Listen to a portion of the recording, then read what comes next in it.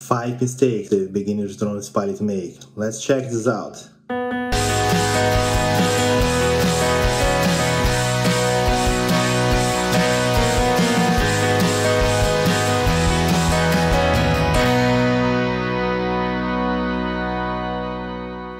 Hey guys, welcome back. If you don't know me, my name is Andre. I'm a drone pilot and my channel it's all about aviation, drones and product reviews. Sometimes you're gonna see me flying around my drone, sometimes you're gonna see flying a Piper Cherokee, so stay tuned for the next video. Today we're gonna talk about 5 mistakes beginners pilots drone made.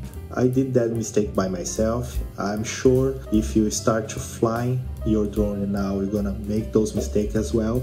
So let's check this out together and see if we can avoid those mistakes. Mistake number 1, do not check the battery levels from your drone before you fly. You have to check the battery levels to see if it's charging full. If not, put your drone to charge at least 2 hours before your flight or the day before your flight. I have a DJI Mini SE and that drone takes up 2 hours to charge. Also the spare battery as well. So make sure everything was charging full, the remote control are charging full, all your gear cameras is charging full before you go out and fly.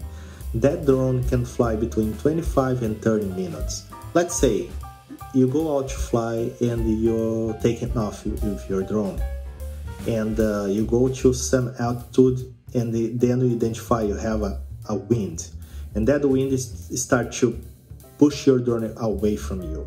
When you start to return your drone back to you, the drone is gonna take more time than flying away from you.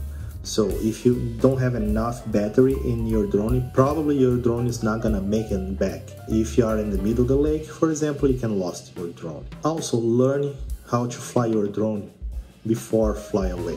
Mistake number 2, do not update firmwares and GPS database. In the past, some drones had to calibrate each flight. That DJI Mini I calibrate just one time and never more. Sometimes the app notifies me I have to calibrate the drone. And also update the firmware and the GPS database. DJI apps are gonna notify you when you have to do that.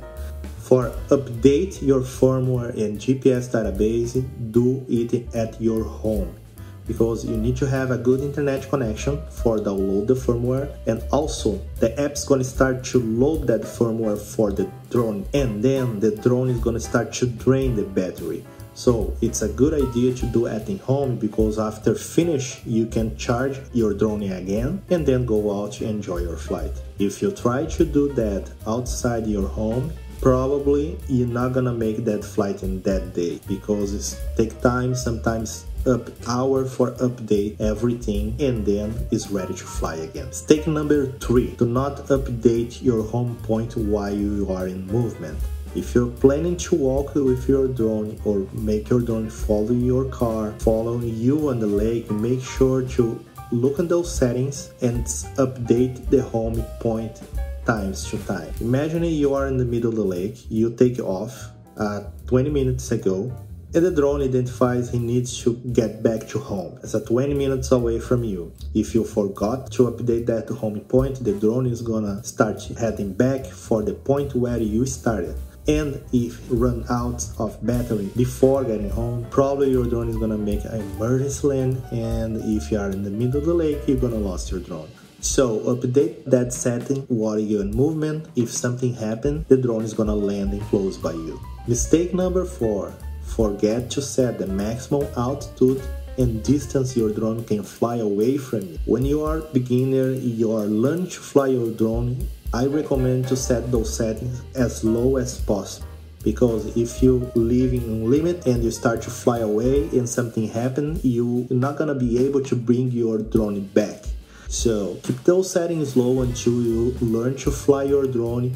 When you feel confident, you can set those settings for a little bit far. For myself, I always keep 200 feet for maximum altitude and maximum just 2000 feet. If something happens, I will be able to walk to my drone and recover. Remember, in the US we have a restriction for flying no higher than 400 feet above the ground. I know has some exceptions. We're not gonna talk about that in this video, but make sure you do not exceed that limit. Mistake number 5. Forgot to hit the record button after your takeoff. Yes, I did that mistake by myself one time. And I started flying. I saw a bird is flying around. I was thinking, okay, let's follow the birds, and start thinking I'm capturing those birds flying and a beautiful sunset. And then when I returned to home, I realized I forgot to hit the record button.